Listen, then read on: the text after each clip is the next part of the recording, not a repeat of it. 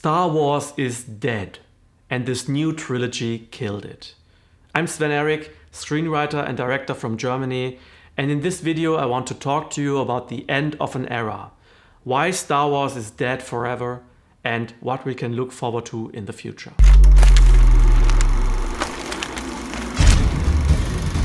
Star Wars in its essence is an action-adventure.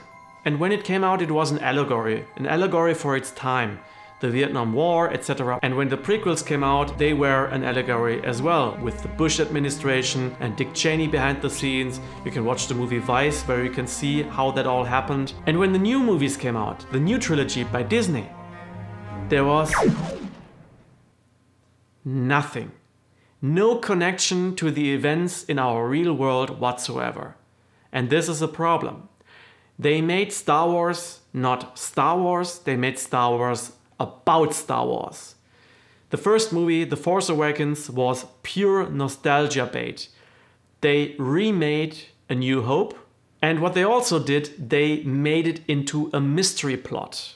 So there was no substance to that story. And they tried to instill this promise in the movie that in the next movie or the next movie it might be better. There might be something waiting for us to be discovered. But then we find out that no, it was not the case. This is a problem of postmodern storytelling. Postmodern storytelling tries to dissolve all meaning and it creates a meta-narrative. It's not interesting per se, it's kind of an intellectual approach to storytelling. But that's not the emotional core that the audience wants or needs. That's why I'm saying The Force Awakens was already the downfall to Star Wars. When Rian Johnson came along, all he was able to do was subvert the expectations. And he did a really good job, I have to say, with that.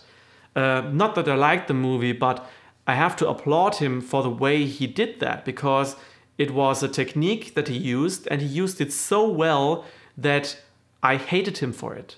When I watched that movie, I got a gut reaction from it, and I despised the movie. And I think if you managed to do that, you did some things right. So when the last part came along and J.J. Abrams took over again, what was there left to explore?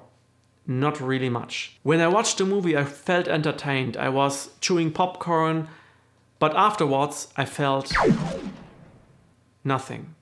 There was no emotional connection.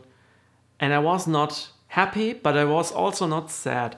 I could let it go. I could let Star Wars go. I know that there is a lot of Star Wars on TV right now, and this is probably the last straw that Disney has in its hands, but Star Wars needs the cinema.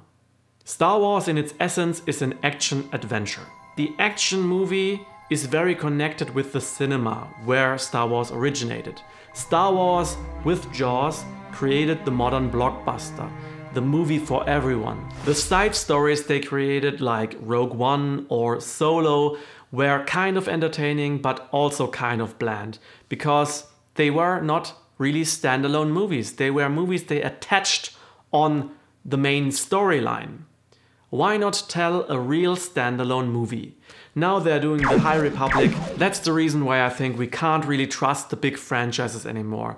They became too big to fail in a way, and the new talent that's out there already on the internet, short films, festivals, go there, watch those movies and support your independent productions in your region. So what do you think about Star Wars? Put that in the comment section below, give this video a thumbs up and tell all your friends about it. And come back next time when I'm talking about another franchise that lost all my trust, okay, and destroyed my childhood.